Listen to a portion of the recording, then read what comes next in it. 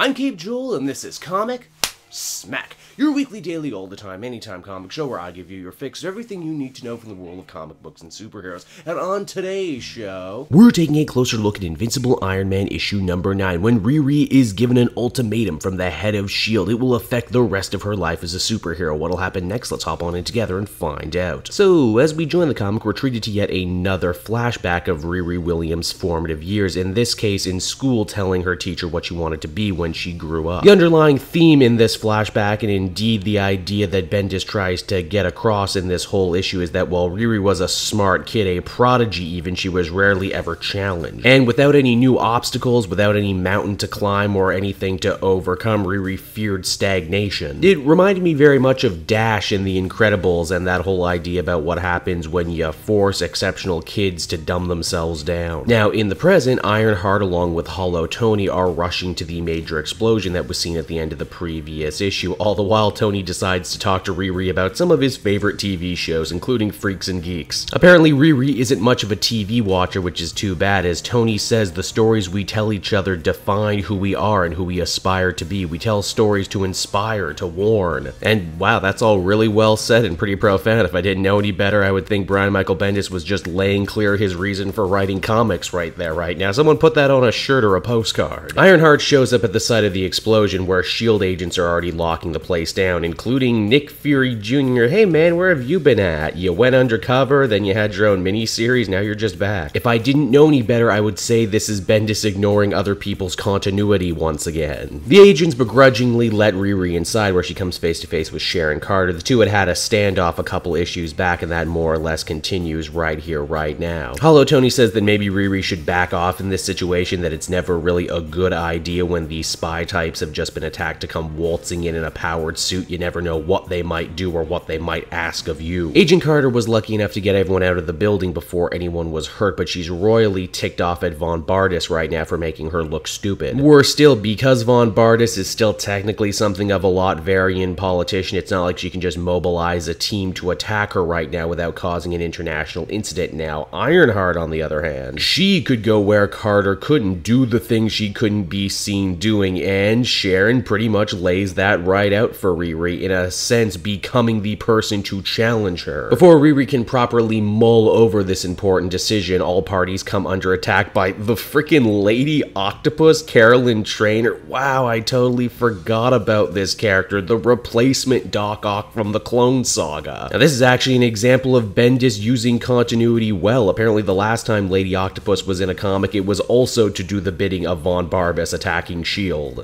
Ironheart intercedes to help out the S.H.I.E.L.D. guys, and we get treated to a big old fight. All the while, Riri and Carolyn trade verbal barbs back and forth to one another. By far the most cutting is Ironheart saying that at least she had the self-respect to not put Lady something in front of her name. From there, we transition on over to Latveria, where Von Bardis is pretty upset right now that her attack failed. Although in all honesty, I can't help but feel her plan was failed from the get-go. I mean, she turned one guy into a living human bomb who ended up warning S.H.I.E.L.D. about it. Then when the explosion failed, she still had paid a supervillain to come and mop up the rest. So you already had a plan B in motion. It's like you didn't expect plan A to work in the first place. All that matters though is that when the Baroness turns her mechanized back, she comes face to face with Ironheart, who I guess made an important decision about going to help people out in need in Latveria. So that was Invincible Iron Man number 8 over 1, and overall I thought it was pretty good, even if I couldn't help but feel Riri actually got better development in the pages of Infamous Iron Man also from this week. Again, they continue to draw a lot of interesting parallels between Riri and Tony. Not only was she smart, but you know, she was driven and sometimes wanted to show other people wrong that she could do stuff. I don't know what in particular this says about Sharon Carter, who's basically weaponizing a teenager to go do governmental dirty work. Geez, I thought you would at least be better than Maria Hill, now I don't know. Not really in love with how hands-off Von Bardis has been as a villain this arc, but here's hoping we actually get to see a cool smackdown in the next issue. Overall though, I'd feel comfortable giving this one a 7 out of 10. Good, but not great. So there's Iron Man for you, everyone. I hope you enjoyed it, and if you did, why not look at some of these other videos I've worked on from throughout the week. Of course, you can always follow me on social media, links both on screen and down in the description, and if you like this book and want to catch up on it or anything else in trade, you can over at Book Depository. I have a link, and if you use it, a small percentage goes to support me in the channel. So until next time, everyone, this has been Cape Joel. Thank you so much for watching, and I will see you all again.